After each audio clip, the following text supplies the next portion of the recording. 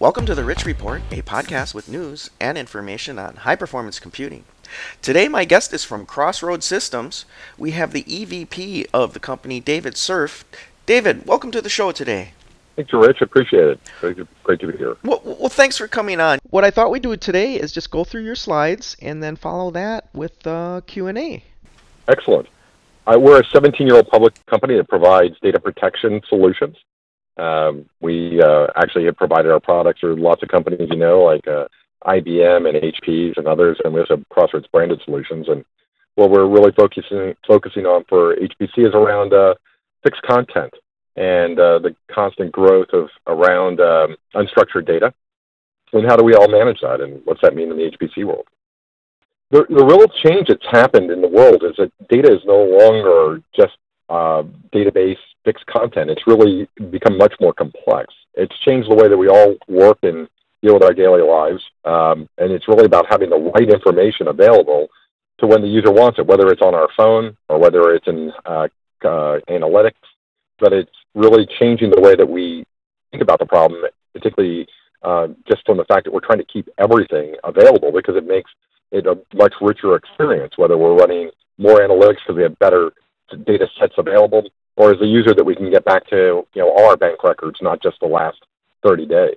The real change in the industry that's driving big data, and I use a little d in this case, and that is just lots of volume, is this change that we've seen in the industry that has gone from fixed content, unstructured data versus fixed content like database and very transactional stuff that we would see in traditional enterprise. And the real growth in the market is coming around the fact of this file-based world is really putting pressure on how we think about data management.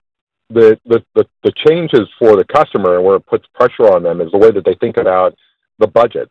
So we always have IT constraints, but this massive growth and prolific growth of data is put a lot of pressure about being able to affordably keep it, and then think about the idea of keeping it everything forever, potentially depending on the vertical that you're in. And so that really challenges the budget. The other part that comes into that is data protection. So we've always thought about the fact that we have content, we need to ensure we can get it back. Do we keep multiple copies through backups or something like that? The more data we have, again, more complex the problem becomes. Also ensuring that we have a retention concept, in whatever period that is for you as a business. Is that 7 years, 15 years? And the average archive for enterprise is 10 to 15, but in high-performance computing, that could be significantly longer because those data sets might be something that you'll never capture again. So if we think of oil and gas, you may never get a chance to do a seismic project again in that part of the world. So forever is a reality for them. And we also have thought about archiving historically, but the classic archive approaches can be very complex, can require lots of different types of applications that don't necessarily work well together, and those have caused challenges. So these are all classic pain points that we see within the idea of keeping archival information available. And then the last problem that's a growing concern in multiple places around the world is the change in power. Now, power may not be a real issue if we're just talking about 30 or 50 terabytes. It could be to certain people, but we certainly talk about larger data sets that go into petabytes or greater, hundreds of petabytes. Power certainly becomes a major part of the equation. So we're no longer looking at just CapEx in how we think about adding something into our environment around keeping the data, but we have to absolutely put into the OpEx and the total TCO. And in different parts of the world, power can mean different things. It can become a majority of the way we think of our infrastructure costs around our data center even, that when we look at all the components that go into supporting the power requirements, can consume a lot of our available dollars. So how do we look at solutions differently? And this is really where Crossroads comes in with our solution called Strongbox. And what we provide is something that is very simple to use and manage, because what we're using is what we all know, a NAS file-based interface that is purpose-built to be able to manage archive data for long-term data protection. So we're integrating the ability to have a way to manage our data cost-effectively and protect it in a simple solution. So the way the Strongbox looks to the user is a closed system. And that is that we present what looks like a file system, either a CIF, NSF mount point, to the client, to the application. Users could drag and drop files into it. Applications can write directly to it. But what we're looking at in this slide is that it's a closed system in the fact that it's all self-managed. And what we're taking advantage of in the solution is a combination of disk and tape to bring the best of both worlds. So unlike classic systems where we've had to manage disk by itself and then we strap on tape, this is a system that is fully closed and integrated to present the user a single manageable file system solution that then leverages the best of both worlds. That is the simplicity, ease of use, and speed of disk with the cost efficiency and the data protection that we gain from tape. And so if we want to think about how does this work together, let's walk through how we write a file into the Strongbox. The files come in, they land in a Strongbox system, and we move everything to tape. We're not an HSM or an ILM type of solution where we're moving files up and down. Everything goes securely and is protected at the tape tier. What we're doing is we keep a placeholder that determines based on the user's performance and how they want to access their data to let them leverage disk cache for speed. Very much like we do in just a basic disk hard drive that you have a little bit of SSD as a cache buffer that helps accelerate the speed and spindles. This is a closed system that lets the user define through policy the way they want to access their data and take advantage of this policy engine to control speed and performance to where their experience may never be, they may never know that they're on tape at all. So files come in, they're written in the system, and everything moves down to the tape tier.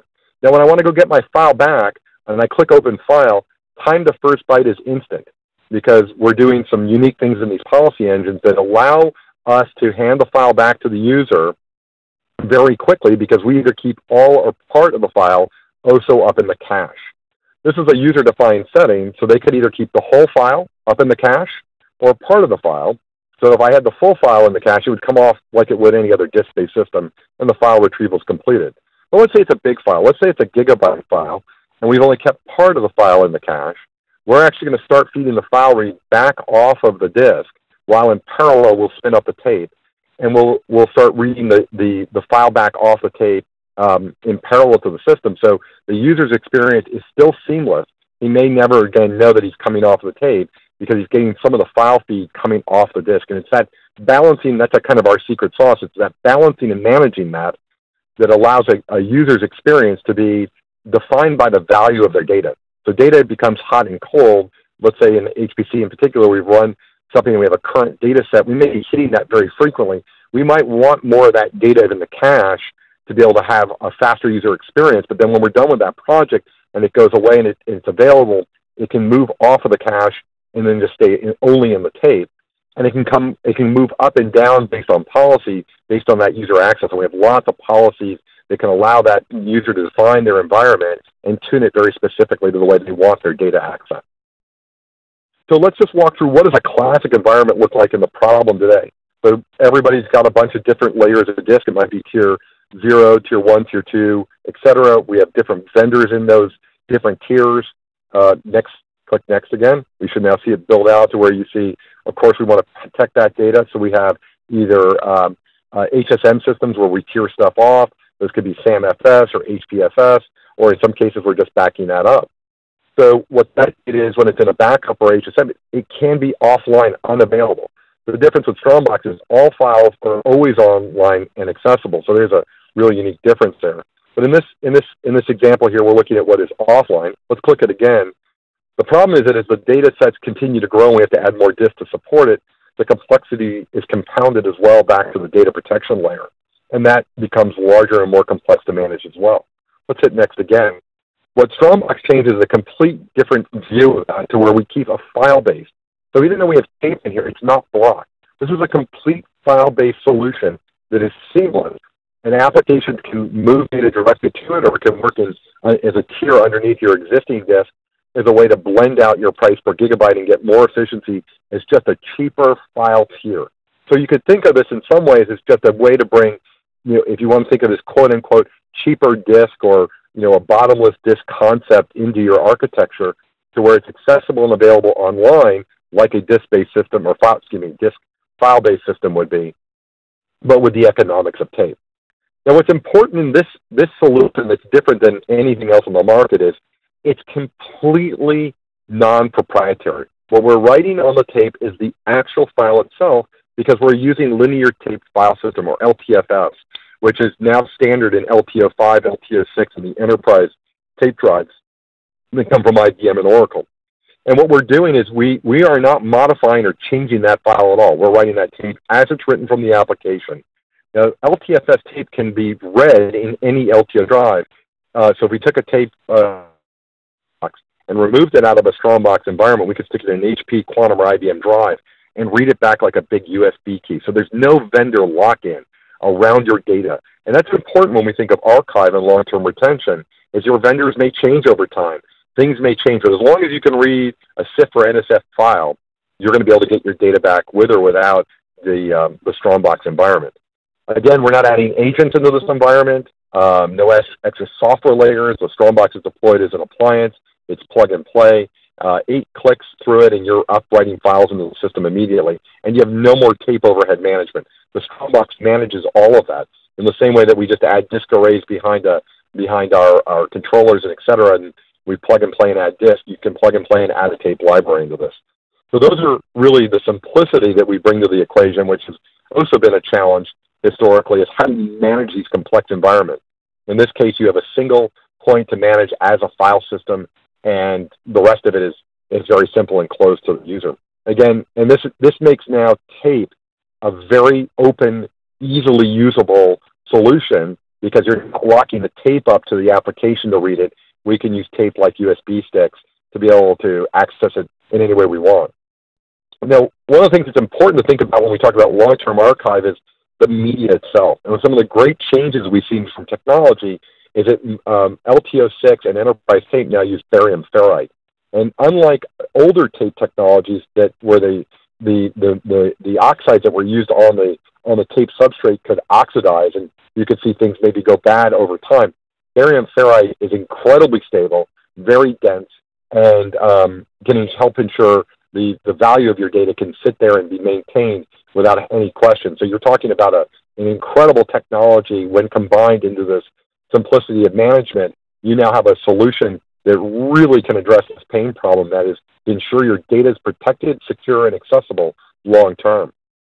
Now, next slide. On top of the technology of barium ferrite being really stable, Strongbox has built-in data protection as well, where it's verifying both at the file level and within the system at the tape level, the drive level, to ensure the readability and recoverability of it. So we have things that protect and ensure data readability both at the file by adding hash code MD5 checks on every read and write on the file. We're verifying media. We're verifying drives. We're just checking the constant health, and then we have policies to take action to be able to ensure that you can recover that data. And you can write multiple copies. So you're not limited within the system. You can create multiple copies that stay inside the system. You can use tape in the classic sense of exporting copies and moving them to second sites. And we even have built-in replication through Asperif. In this example, what we're showing is that we can have a primary site in New York and a secondary site in Hollywood, and where we can use it both replication and tape to be able to move data back and forth. So since we write the actual file to the tape, let's say we had 100 terabytes, and our primary data centers in New York, and we want to move that to a secondary site, we could write 2 copies of tape in a Strongbox, export 1 copy, stick it in FedEx, and overnight it over to Hollywood. When the tapes come in there and we have a second Strongbox system, we just have to insert the tape. Strongbox tapes are actually self-describing to another Strongbox to where they recognize a policy. So the moment we insert those, we actually now have the ability to have both copies online without having to read the entire tape over again. So using tape for portability now is very, very simple. And now to be able to network through asynchronous replication, we have multiple ways to connect and move data. So in this example, we've moved our first copy to California. Now we have data online in New York, online in California. Let's say the primary copy in New York is unreadable. Strongbox is smart enough to know to call over the network to another location and bring those and retrieve those files back. So when they're connected, all those create a concept of DR, where we can pull the file back either over the wire or over the tape even. So if we lost New York completely, if the whole data center went down, let's say we had another Sandy hits New York, wipes it out, and lost the data center, we could bring new hardware in, call a copy of tape back from Hollywood, bring those in and insert them into a new library, and we're back online. And without having to do complex recovery concepts, this is just reading a file, right? That's all we're doing, just like we would move things on USB keys, except for it has an intelligence layer to be able to connect that and manage it. So those are really kind of cool ways to manage large data sets that we want to be able to move and share. Now, at the end of the day, it's all about price per gigabyte. So it's important. Why would I buy something, over a disk-based solution?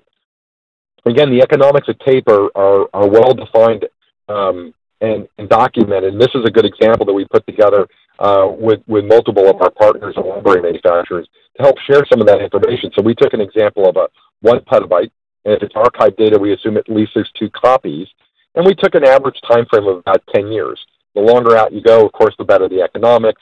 And so mileage can vary based on size of the example. But this gives you a fair example of what you're looking at as the total cost. This is both the capital and operating expense cost to run that petabyte archive for that period of time. So you're looking at a significant savings. In this case, we're talking almost $6 million over that 10-year window reduction in cost. And so you can see there's a significant value to it. The bigger the archives get, a lot of the impact comes from the fact that we can keep file data online and accessible without using the power. And so we can see that you get a 95% reduction. So high-performance computing environments are typically pretty large. This becomes really important depending where and how you manage your power. So let's hit the next slide. Let's talk about some examples so you can understand who's using this type of technology, where is it becoming, and how is it used. So in this case, we're going to talk about JPL. They actually are using multiple Strongbox environments including for the Mars Curiosity rover. So that data is now being securely protected in Strongbox environments. And if we click on the next slide, what was their challenge? This is important data. They may never get an opportunity to collect it again, so the concept of losing it is just unacceptable to the mission. It also had to be cost effective because as part of NASA, there's a budget and there's a limit, and they can't afford indefinite costs, so they had to be able to control that and ensure it. And we needed to have multi-copies, the ability to both scale and protect it in multi-copy. So these were the requirements on it. What did Strongbox provide for them? Well, most importantly, it provided a very simple existing interface, file-based, that they could add to their environment with their existing applications and just start writing to it. They didn't have to do anything complex in setting up big software packages and other things. They just added this and started writing files to it immediately. It also, because of the nature of the tape, they could scale, so you can add big libraries that are very scalable into very large environments. Strongboxes scale up into over 35 petabytes in one single device. So you can get large scalability. You can put multiple Strongboxes together. So you can get big numbers out of the way you look at a Strongbox architecture. And of course, the way that we talked about multi-copies, they could create multi-copies of the tape. And more importantly was the reliability of that, is that they knew what they wrote on there had at least a 2 order of magnitude reliability greater than disk. Now that's the difference of having, if you look at bit error rate in that example, that typically you might see disk in the calculation on a petabyte that would have a bit error rate that would be about once every 15 days. And the difference when we talk about the tape, you're talking about once every, I think it's 15 years. Don't hold me to the exact numbers, but you got the general idea on the difference on order of magnitude. So you're talking about, for them, the ability to keep that data protected and secure, because they never know when they're going to want that information in the future. And that was critical to the way they thought about securing their archive. So at the end of the day, why Strongbox? Integrated automated data protection that's right there without having to back up their data. Less expensive, it worked easily out of the box, scalable, and allowed them to meet their mission objective. So these were really important parts of it. And the last thing, most importantly, is all their data was online all the time, right? None of this was offline and unavailable, unaccessible. Their users could get their data when they needed it. So let's hit the next slide. Let's kind of just overview. We're going to show three quick use cases around how Strongbox can work in an HPC environment. The first one fits right to what I just shared around Jet Propulsion Labs, which is the long-term preservation architecture. And this just gives a kind of a diagram outline of how did they architect it. You have a Strongbox that sits on the network, so 10 gig or gig E connectivity. You're writing your files in. The library and the disk cache can attach on the back SAS or fiber, and then the replication to a second site or multiple sites. So this is exactly in the JPL architecture. The next use case is leveraging the cache technology to where it can replace disk. This is still a complement to your high-performance tiers, but instead of having to have multiple tiers, that you could leverage more out of the way the disk cache can operate and the policies to where you can have a single environment that has automated data protection with disk performance. So what we're showing here is an example where we have different data sets coming in for different years. So let's say we're collecting current data today, and we have last year's data and the year before that, and each one of those can be set up in different shares. Each share can have a different set of policies around it, and those provide an ability to have different performances to the user. So this year's data to be active to the user, you might want it very disk-like. So we might have a little bit more of the file or all of the file in the cache, so the user's experience is just like if it was coming off a disk. But the older data, when we go back 5 or 10 or 30 years, you might have that as not quite the same performance level because the access rate of the data isn't quite as relevant. And so, or excuse me, at least from a performance point of view, isn't quite as critical. And so what we might have is less of that data where it's more economical. So we can create multiple shares with different policies to the user to where you can control that performance and speed. And this way the user can leverage the Strongbox as a Tier 2-like performance with Tier 3 economics. Again, nothing changes the fact that files are in the tape. What we're changing is how we leverage the disk cache. And the Strongbox, in the way that it operates, is just using volume disk here, or SanDisk. It's just attached, and there is no real cost besides the raw cost of disk. And disk, in this case, can be very cheap. So this gives a very good way to manage performance flexibility to scalability by just adding an additional disk into the environment. So this becomes very, very cost-effective as we look at different users, different performances, or different policies going up and down. Now, this can also mean if we used in something like in genomics, we're creating data sets. Their data comes back in and we're doing an experiment, and maybe we're doing some initial reviews on the data where in the next 30 days we know we're going to look at that data set and then it goes cold. We can set policies up to behave in that way as well, to where new data stays up in the cache for certain periods of time or based on file type, and then it tear off the disk cache, and then when it's used again, it'll come back into the cache. So there's a lot of different policies that we can discuss further about how does it operate. So let's go to the next slide. Who are some of the users? We have a broad base of users around HPC, everything from medical, as I mentioned, to government, and these have different ways that they look at their workflow and their performance. So you can see you have a very flexible system that can be tuned to disk-like performance or to very inexpensive, leverage the economics of tape, and it's like a big dial. The user gets to turn that based on what they're trying to achieve and where they're trying to go. So hopefully the Strongbox, I've been able to outline that you can look at something that can plug easily into your environment, easy to manage and use, and then be able to meet your long-term retention and data protection with integrated policy management to get you a cost-effective solution for protecting your high-performance data. Well, great, Dave. I mean, thanks for putting this in an HPC perspective. Do these varying clients you have, do they have different performance requirements, and how do you step up to that? Well, it's really, we do. I think every customer has a little bit different. What we're looking at, the way the performance can be tuned is the flexibility of adding additional cache. So there's no limit about how much cache I can add to the environment. It's really what disk vendor did you pick and what does their controller allow. So you could actually have a 1-to-1 ratio where we have environments where we want everything to have very high performance, but we want it automatically protected. So we can have something that looks like a disk-to-disk with automatic tape by the fact that I write a file in the Strongbox, everything stays in the cache, everything's on the tape, and that's going to have the performance of that disk. So when I click Open File, it's going to come off at whatever the speed of that disk that you added, and that could even be SSD. So you could have flash in there that you're going to get very, very high performance to it, and everything's automatically protected by the fact that it's in the tape component of the Strongbox as well. So there's the extreme on one side.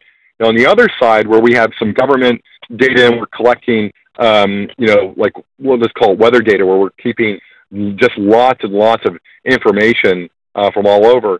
We really aren't going to go back, and once we've generated the metadata, we're probably never going to go back and look at the actual file data again, unless there's something you have to rebuild. In this case, we want the other extreme, right? We want to get to the lowest cost, so we want to use the smallest amount of disk cache possible. You could even take the disk cache to 0 if you wanted. But then again, you don't have quite as seamless of the performance because you're going to have a latency waiting for tape load. So we want to go to the minimum configuration of the minimum cache to the disk configuration. So in a 10 petabyte environment, you still might have a very small cache. In that petabyte example I gave earlier, we were looking at only 8 terabytes of disk to a petabyte of native capacity. So you can see the economics are very powerful, and the user experience is somewhat seamless. It would look like if you were pulling a file off the internet, pretty much, right? I click open, the file load is coming, and what I'm waiting for is I'm waiting for the network and et cetera for the file to get there. That would kind of be the behavior of a system where it's very highly tuned to the economics. So it's still available, it's still accessible, but we're kind of controlling it based on how we architect it, and it's really about the SLA. When's the time to last byte?